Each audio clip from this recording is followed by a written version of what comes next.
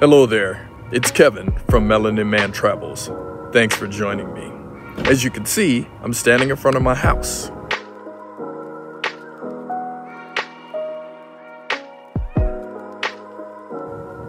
So as you are planning to become a Black expat, to travel abroad, to live abroad, to join the Blacksit community, a question arises.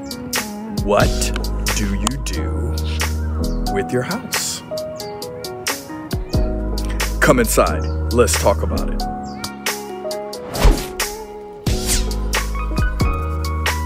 For those of you who are new to my channel, again, I'm Kevin, your host, coach, and guide to international travel for Black men and for Black men preparing to Blacksit. Home ownership is a prized status in American society. For some of us, this position of homeowner has afforded us an opportunity to build wealth. However, there is something in this descriptor that just stands out. The term is home ownership, not house ownership. Why do you think that is?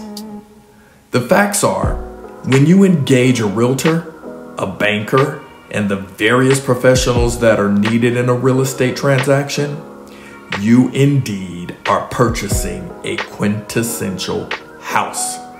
Be it a condo or a loft, a townhome or a single family dwelling. You are not purchasing a home.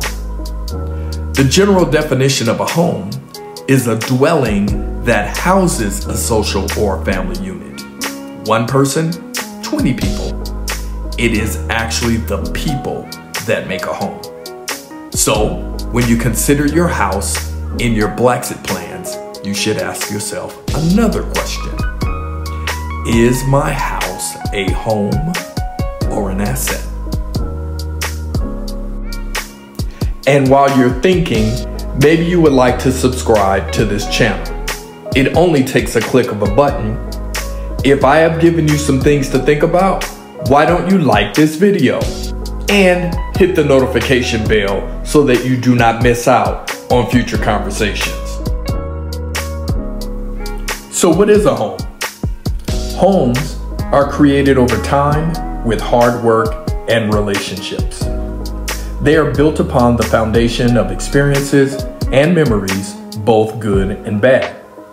So the idea of leaving one's home can indeed be a difficult one. But do you actually have to leave the foundation of your home because you want to move abroad?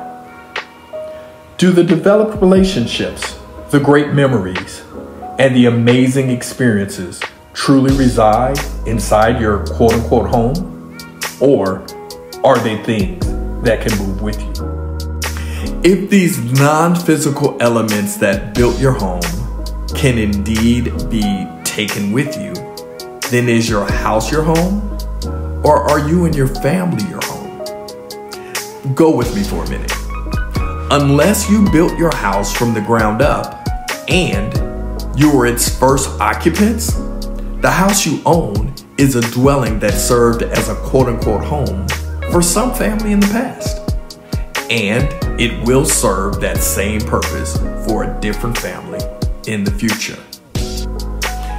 Is it possible that the emotional attachments that we have to our physical possessions really get in the way of our true heart's desires? Would you say that these attachments really serve us well? More food for thought. If your house is not solely a home, maybe it is an asset. An asset is a useful or valuable property that's owned by a person, made available to meet their needs, debts, commitments, or legacies. Wow, that's a lot to unpack, especially for those of us who are pursuing our Blacksit journeys. I would like for you to engage with the community in the comments on this. Also, what are you looking to gain from your Blacksit journey? For me, One of the things I desire is freedom. I desire to be free to live wherever I want, however I want, and have the financial freedom to do so anywhere in the world. Maybe this is a shared desire amongst many of you out there. Maybe it's time for us to change how we view our houses from homes to assets, where we can fall in line with the definition that I mentioned before.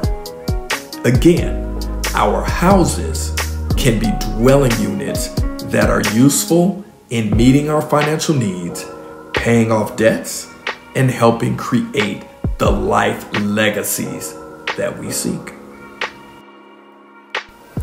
So, how do you do this? Everyone's situation is different, but here are 3 options you may want to consider. Number 1, if you know your Black Expat journey will keep you living abroad, either the majority of your time or for full time, you may want to sell your asset, also known as your house.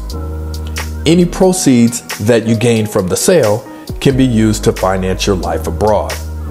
Some of the funds can even be invested to continue making you money while you're living in your dream destination.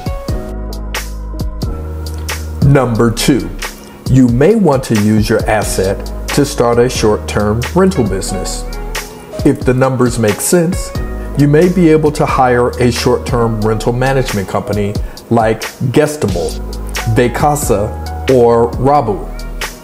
This option may be beneficial if you're not yet fully committed to being abroad full-time.